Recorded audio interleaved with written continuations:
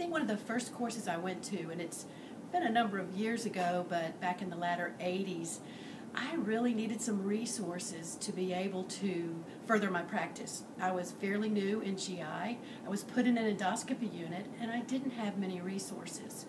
So I attended my first course and came back with just a wealth of information that I shared with my staff and I used as tools for my unit.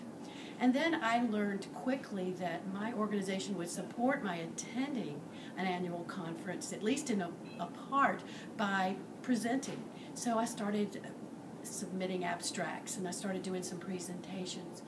One of the favorite presentations I gave, and I believe it was in 1990 or around that time, was on methemoglobinemia. I entitled it, "I'd Rather Not Be Blue." And it was a new topic, and I got a lot of positive response to this. So then, once I started going to the annual courses, I have felt that it's just something I need to do every year. It's something to where I can fulfill my knowledge and know that education is a lifelong experience.